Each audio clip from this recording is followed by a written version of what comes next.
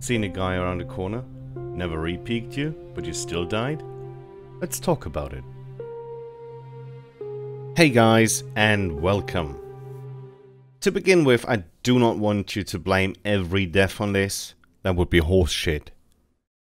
Today, I want to make you aware of some people using a third-party software to gain unfair advantages within Tarkov by creating a lag or freeze. To better understand how this works, we need to discuss what those guys are doing. Once they see you around the corner or hear you because you just opened the door, they will activate a software that blocks their traffic to the Tarkov servers. During these few seconds that the traffic is blocked, they will peek you and headshot you. Then the traffic flows again and you're dead. So why does this actually work, and why can't they flank around you? When your connection to the server is disrupted after a certain amount of time that is somewhat bigger than 3.5 seconds, you will get disconnected. As long as your connection freeze is below those 3.5 seconds, you could move around but foremost shoot. While Tarkov has a movement protection that rubber bands people back that would move too far during lag spikes, shooting became a priority service and enabled people to do shameless things. Let's look into why the shot is registered. While the freeze is active, almost all packages the client sends are lost.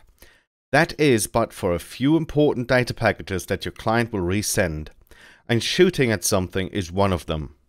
So as long as the freeze does not take too long, the information package from your client is resent. While the traffic is blocked, your PMC won't move for the attacker, and although you might already have been long gone, you will die. As I said, it is because the priority package that contains the shot is still sent to the server and therefore counts as registered. As it seems, Tarkov does not have lag compensation in yet, and the client seems to have gained the authority on the shot.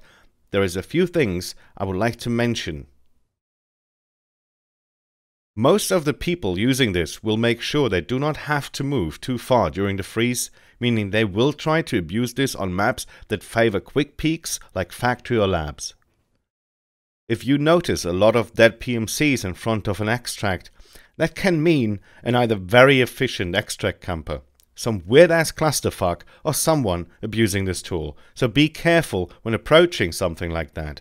But if you die to someone during a lag, it must not mean that this person was using a software to artificially generate a lag, but can also mean that the server itself had a hiccup.